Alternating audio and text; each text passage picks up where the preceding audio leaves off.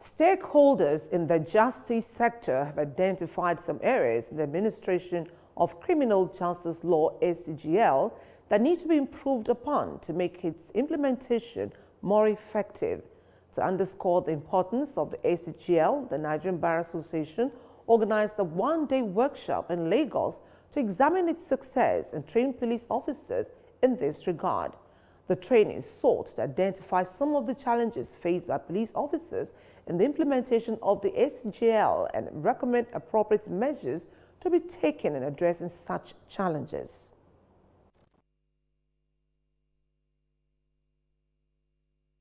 I am concerned greatly about the level of resources deployed to the police force in Nigeria.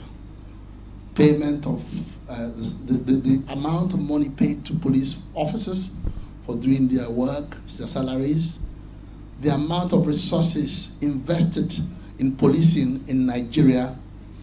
I think it's a bit hypocritical for us to expect the best if indeed we do not invest time, resources and money in making sure that we have an optimal and effectively equipped police force that indeed can live up to the expectations of the citizenry.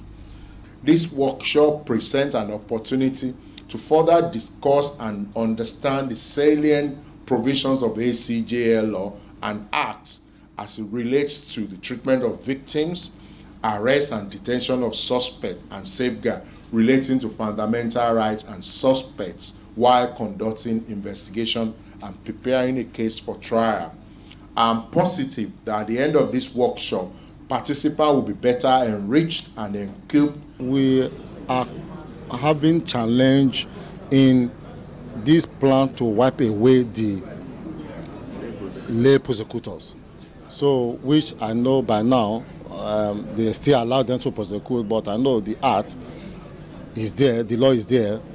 Then the other aspect is that we also might be facing a challenge in future, convictions getting by lay prosecutors. What is the outcome when it goes on appeal?